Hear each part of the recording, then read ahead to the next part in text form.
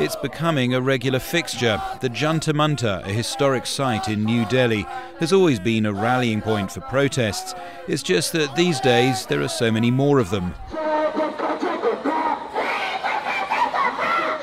They come here from all corners of the subcontinent. One man I met had travelled 1,000 kilometres from the Mithila region in the north of India. He wanted to draw attention to its endemic poverty. There is no job. Per capita income is lowest in national basis. So many malnutritious diseases. We people have to migrate to different parts of India. You do feel like you're in the middle of some kind of political jamboree here. Just walking 100 metres down the road, you pass a whole variety of protests. And yet at the same time, when you talk to these people about their grievances, most of them do seem to have at their heart a sense of economic injustice. The resources of our place is used for replenishing the riches of people. Darjeeling, for example, is known for its tea, for its timber, and yet all of that is extracted from there, and people there are not allowed to participate in the dividends that come out of that. So maybe we hear this talk about the Indian economy booming everywhere, but the question for us is, for whom does it boom? Not for the people we know, not for the people that we are. The truth is that India's economy isn't booming for anyone right now. At its height, it was growing at 8% a year. Now most analysts reckon the figure's down to about 4%. And that's just not enough to keep a rapidly growing population in work. There aren't any new factories coming in. There is much less construction. Lesser number of people are getting jobs. So because of that, incomes have come down. Harish Damodram is opinion editor at the newspaper The Hindu Business Line, and someone who's not surprised by the upsurge in protests here. There was a period when incomes were growing, aspirations were growing faster, and when the income stopped growing at the same rate, the aspirations did not fall at the same rate. They have continued to grow. So therefore you have this aspirations-income mismatch. Someone, say, who drives a cab probably wants a latest smartphone. It can lead to frustration. People start looking for reasons. Fuchsia, green, turf, purple, orange kind. Shagun Dahwan thinks she knows the reasons for India's economic slowdown. She runs a manufacturing and export business on the outskirts of Delhi. Traditional Indian handicrafts produced in traditional garish colours of turquoise, green and orange. They knock out $2 million worth of orders here every year. Yet Shagun worries that her profits are down. She's facing tough competition from China. And what really exasperates her, she says, is that it's an age-old Indian problem that stands in the way of her company and others achieving greater success. We have to bribe a lot of people to get work done, to get a particular government thing done, to get a document signed. If you don't bribe, we don't get it for 6 months or a year, and then we get penalized. All the cost, bribe, paying any official, it's get absorbed in the cost of each product. And we become expensive, an expensive exporter. So we get beaten on the prices by China all the time. Do you think these things are getting better? Are you noticing any less corruption? No, not at all. They're not getting better. I would say they're getting a little more worse. They're fixed bribes which we have to pay. The amount is going up. The amount you have to bribe officials? Yeah. Earlier, if I was 10,000 rupees, I have to pay 20,000 rupees this year. If my company did better, I would go for a better home in a better locality, best of the cars. You'd like to buy a better car? Yeah, a Porsche kinda is my dream car.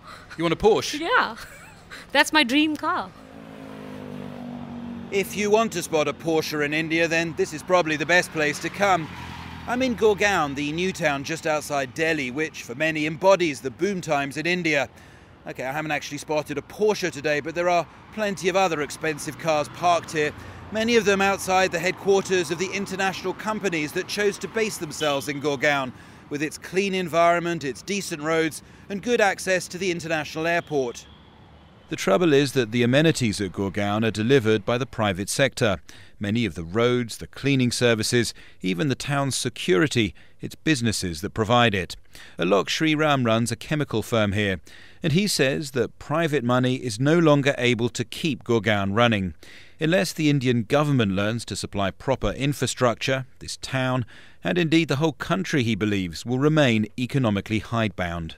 Working in India can be very rewarding and very frustrating. We see a country like China or a city like Shanghai, and then we think, well, why can't Gurgaon be like Shanghai? And what's the answer? Gurgaon has developed up to a point very well by private entrepreneurship. I think they've hit a sort of roadblock. Infrastructural issues cause so much frustration. Roads are the single biggest problem. Electricity is another big issue.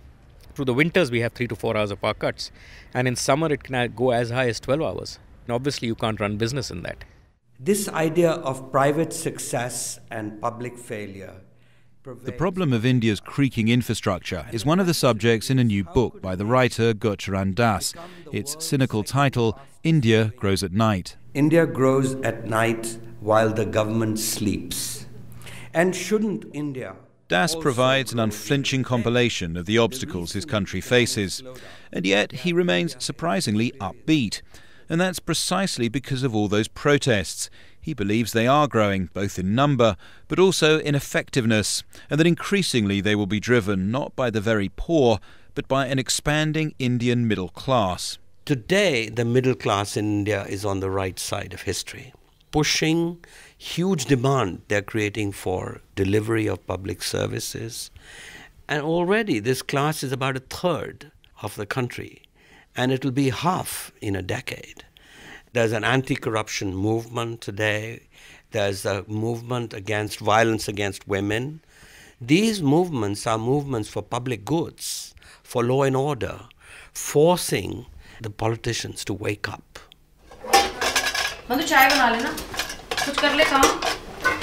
I visited the home of the Porsche-loving businesswoman Shagun Dahwan, though not to speak to her, but to the woman who does her housekeeping. Manju comes from the poverty-stricken state of Bihar and has been working as Shagun's maid for 6 years. She gets paid $100 a month. So I asked if she had any optimism, whether she thought a future India would be one in which people like her had a better life. I am not educated. What more can an uneducated person do? I clean utensils, wash clothes, and stay at the house 24 hours a day. On Sundays, I go to see my children. I dream of having my own house, and I hope that my son might become an engineer someday. I'm working so that I can save enough money for him to study. What I could not achieve, I want that my children will achieve. The rest is in the hands of God.